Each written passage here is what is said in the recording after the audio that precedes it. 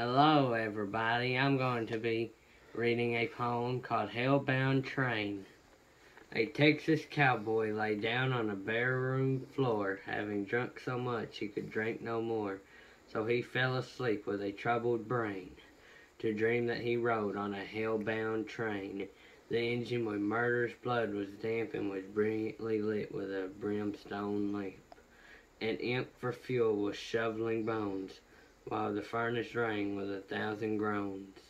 The boiler was filled with lager beer, and the devil himself was the engineer. The passengers were a most motley crew, church members, atheists, Gentile and Jew, rich man in broadclothes, beggars in rags, handsome young ladies and withered old hags, yellow and black men, red, brown and white, all chained together. Oh God, what a sight!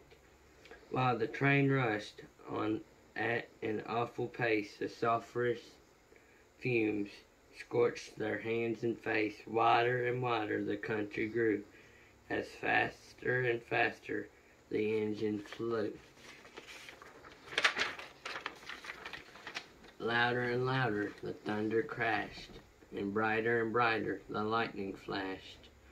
Hotter and hotter the air became, till the clothes were burned from each quivering frame, and out of the distance there arose a yell. Ha ha, said the devil, we're nearing hell. Then oh how the passengers all shrieked with pain, and he begged the devil to stop the train. But he capered about and danced for glee, and laughed and joked at their misery. My faithful friends, you have done the work, and the devil never can a payday shirk. Never bullied the weak, you've robbed the poor, the starving brother you've turned from the door. You've laid up gold where the cankers rust, and have given free vent to your beastly lust. You've justice scorned and corruption sown, and trampled the laws of nature down. You have drunk, rioted, cheated, plundered, and lied, and mocked of God in your hell-born pride. You have paid full fare, so I'll carry you through, for it's only right you should have your due.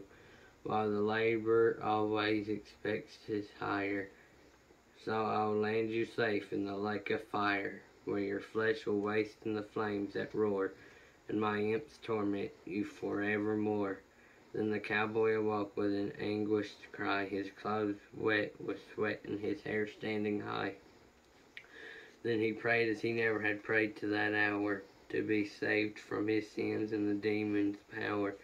And his prayers and his vows were not in vain, for he never rode the hell-bound train.